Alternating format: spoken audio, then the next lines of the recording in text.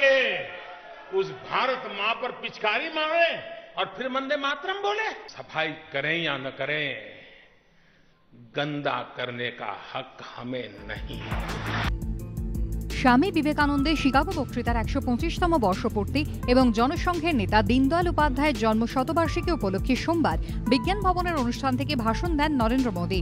এই অনুষ্ঠানটি ক্যাম্পাসে দেখানোর জন্য বিশ্ববিদ্যালয়গুলির উপাচার্যদের আর্জি জানিয়েছিল ইউজিসি, কিন্তু মমতা সরকার সরাসরি না বলে দেয়। সেই মতো যাদবপুর প্রেসিডেন্সি সহ রাজ্য সরকারের সাহায্যপ্রাপ্ত বিশ্ববিদ্যালয়গুলিতে এদিন প্রধানমন্ত্রীর ভাষণ দেখানো হয়নি। এইরকম স্ক্রিনিং এর ব্যাপারটা আগে কখনো হয়নি, মানে আজকেও সেটাই দেখছি, সেটার ব্যতিক্রম কিছু হয়।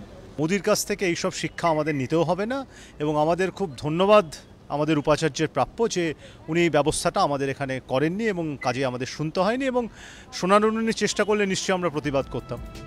কিন্তু মোদির ভাষণ দেখানো হয়েছে কেন্দ্র বিশ্ববিদ্যালয়গুলিতে, যেমন বিশ্বভারতীতে, দেখানো হয়েছে আরেক কেন্দ্রীয় প্রতিষ্ঠান শিবপুর IIESCতেও। এতেই ক্ষুব্ধ রাজ্য সরকার।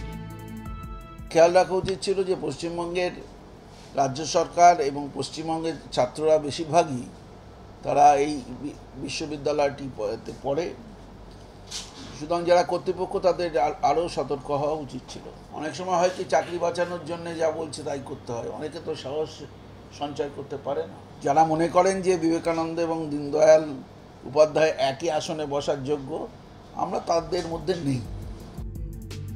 এদিন বিজ্ঞান ভবনের অনুষ্ঠান থেকে নানা ইস্যুতে মুখ খোলেন নরেন্দ্র মোদী। ভ্যালেন্টাইন্স ডে থেকে রোজ ডে, এইসব দিবস পালনের বিরোধিতায় নানা জায়গায় মারধর পর্যন্ত করতে দেখা যায় কট্টরপন্থীদের। বারবারই অভিযোগ ওঠে গেরুয়া শিবিরের দিকে। এই প্রসঙ্গ এদিন উঠে আসে নরেন্দ্র মোদীর ভাষণে।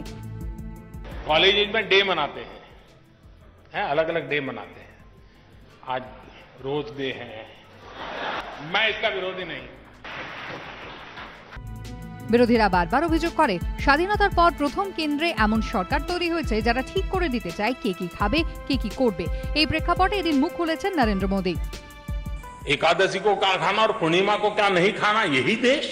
विवेकानंद ने दुनिया के सामने कह दिया था हमारी परंपरा कोई किचन की परंपरा नहीं है, क्या खाना क्या नहीं खाना।